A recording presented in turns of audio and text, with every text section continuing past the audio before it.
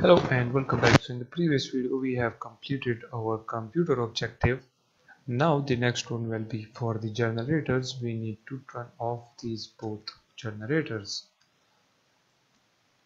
So for this, let's create a new C# script by the name of generator turn off.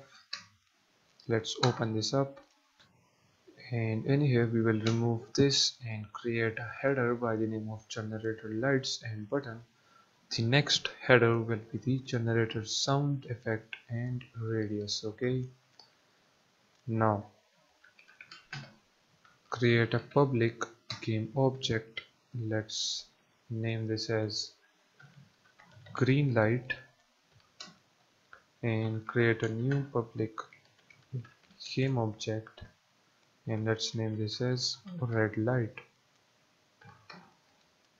So when we turn off the generators, we will turn off on the red light, and then we have a public bool which will be a button.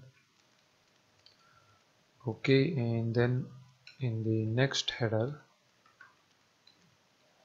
we will create a private float by the name of radius, and for the generators the radius will be 2f, and then we will say public player script. We need a reference to a player.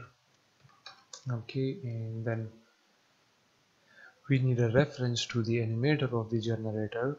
When we play the game, you will notice that the fans of the generators will be going round and round. So when we stop the generator, then we want the fans and the sound of the generator to be just turned off. So that's why we need a reference to the animator. So for that we will say public animator, and let's name this as animation. Then also we want to turn off the generator sound, so we will say public audio source, and let's name this as audio source as well. Now create a awake function, and inside this awake, when the game starts, we will make the button false because we didn't press the button when the game starts. So make sure that you may set it to false. Then we need our audio source, so we will say audio source, and after that in here we will create an update function. Inside this update we will say that if we press the Q button, and also we will check for the button position, so we will say transform dot position. We will also check the player position, so we will say player dot transform dot position, and if that two are less than the radius, then it means that we are close to the button.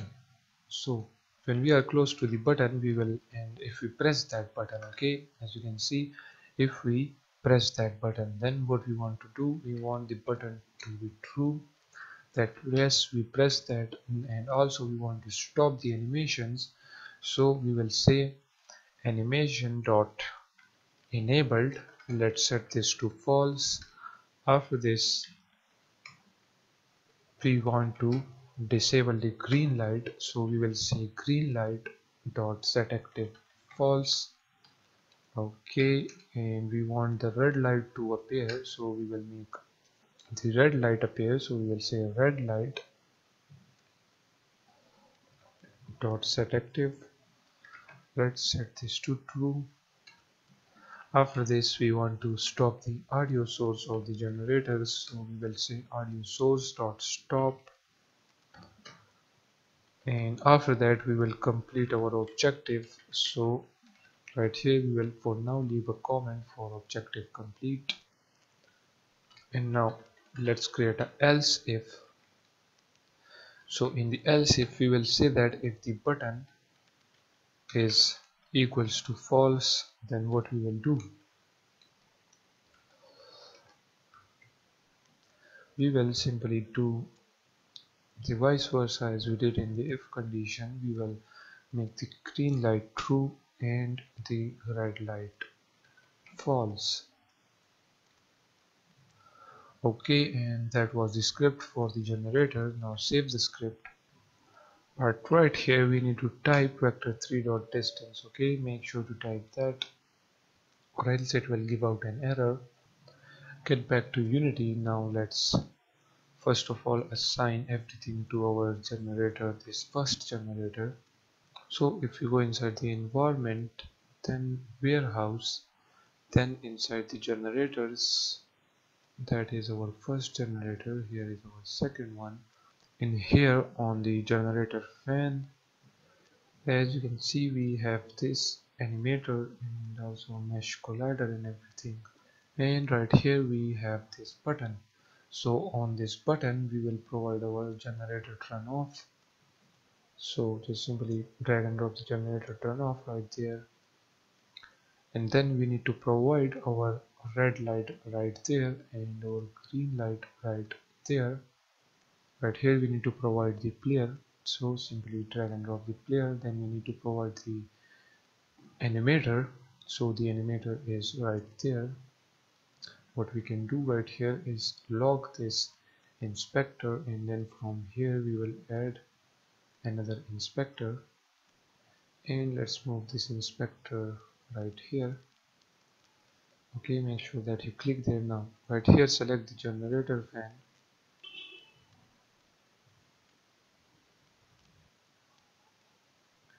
audio source. Okay, so this is just a simple thing which we did right here. You need to lock the first inspector. Okay, select the generator fan and then lock that inspector. From here click on add tab and create open up a new inspector, then drag and drop that inspector there, then select the button and then drag and drop the animator there. Okay, then close the tab, unlock this. Now if we click on the button, as you can see, the animator is already now assigned. Now we need to provide the audio source. So from here on the button we will add our audio source. Okay, so add the audio source, and in the audio source we will provide the generator clip. Right here is the generator clip, so just add that. Okay, and make sure that it is a 3D sound, and let's make the volume downer because it will be louder if we play the game. Okay, let's make the volume this. Okay, and just simply drag and drop the audio source in there.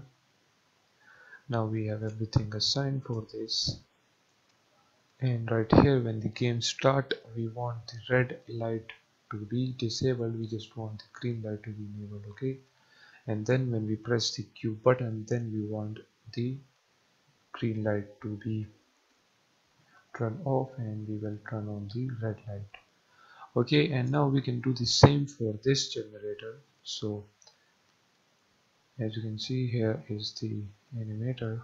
Click on this button, add the script, and right here we need to provide our red light, then our green light.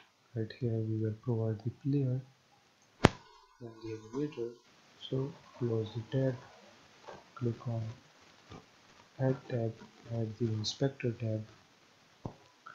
Now click on this fan, let's provide the animator right there. Let's close that tab, let's unlock it, click on the button, we have the animator. Now let's add the audio source, and basically we need the same audio source as this one, so we can just copy component from there, click on the generator, and right here we need to click on that and click on paste component as new, and as you can see everything is already set up. Now drag and drop the audio source there and it is now completed.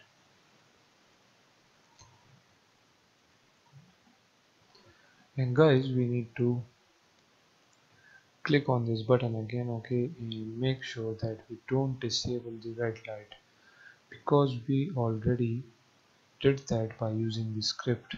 If you check the script right here, if you didn't press the button, then you want the green light to be appear and the red light to be false. Okay, so we don't need that right here. Now as everything is completed, let's play the game, and you can notice the generator sound. It is really slow, but you can notice the generator sound as you can see the fans are also turned on, as you can see. Okay, now what we will do, let's first of all turn off the first generator. So if we press on Q, as you can see both of them are now disabled because the radius for these two are 1 and we are closer to both of them, so that's why both of them just turn off at the same time. You can actually move this button a little bit right there, okay, to right here, in order to turn off both of the generators differently. So come right here, select this whole button, and let's move this button right there. Now let's select the other button, let's move it a little bit there. Okay, and that will be it. Now let's play the game. Let me lock the cursor.